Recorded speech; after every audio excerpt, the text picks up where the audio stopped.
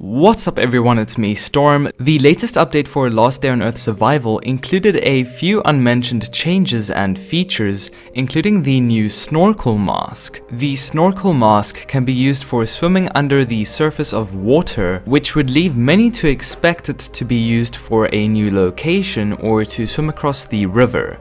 I believe it would be required for an underwater section in the next Bunker Alpha floor, which will most likely require you to swim to collect loot or activate a terminal. Keep in mind that the snorkel also has a durability meter, much like the gas mask, which means you will not be able to swim underwater for a long period of time.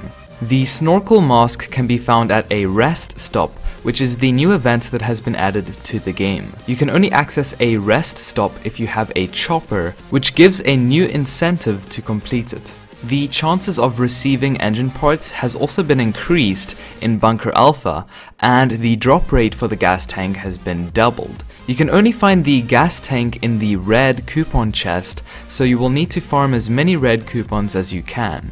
That's all I really have to talk about for today. I hope you enjoyed the video and I'll see you guys tomorrow.